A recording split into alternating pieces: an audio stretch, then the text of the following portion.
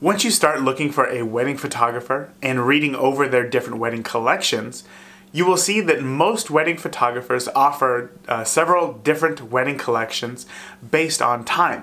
But if you have never been married before, how do you know how much time you need your photographer for? Today, I'm going to help you decide how much wedding coverage you need in just 4 simple questions. Are you going to have a grand exit at the end of the night that you want your photographer to cover? Is the ceremony and the reception in the same place? Are you having a first look? And how important to you are getting ready photos? Now let's talk about why these questions are important. Are you doing a grand exit at the end of the night? If you are doing a grand exit that you want the photographer to cover, well, that will dictate the end of the coverage. So if you know that you will have an exit at 10, then you can just work backwards from there. If you are not doing a grand exit, budget for the photographer to be at the reception for about 2 hours. After a certain amount of time, all dancing photos start to look exactly the same. Is the ceremony and the reception in the same location? Indy has some great venues like Mustard Seed Gardens in Noblesville that pull double duty and let you do both in the same location. Get married under the old oak tree and then party in the big red barn. Having both the ceremony and the reception in the same location can save you a lot of time. I can't tell you how many times I've seen what should be just a 10-minute car ride take over an hour. Now, people never know what they need to bring, where they're going, where to park when they get there. That drive time can really eat into portraits, and if you only booked your photographer for 5 or 6 hours, every moment is important. Next is, are you having a first look? A first look is when you and your soon-to-be spouse see each other the day of the wedding, before the ceremony, and then have it photographed.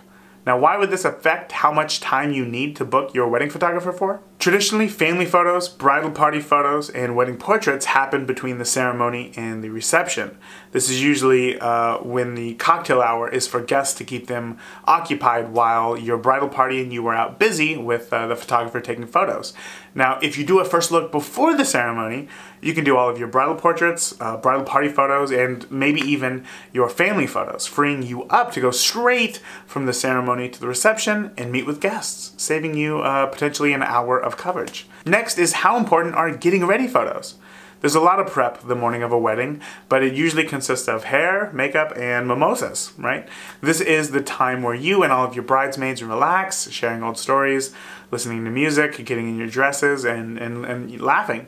Now, this could be a great opportunity to get some candid photos of you all hanging out and having a great time before the day gets started. But it's a good idea to establish how important these photos are to you, as it typically takes an hour or more of time to photograph the getting ready part of the day. And while the photos really help to tell the story of the wedding day, especially in the album, these photos are rarely shared online, as it's before you have gone through hair and makeup. Okay, so let's go through some examples.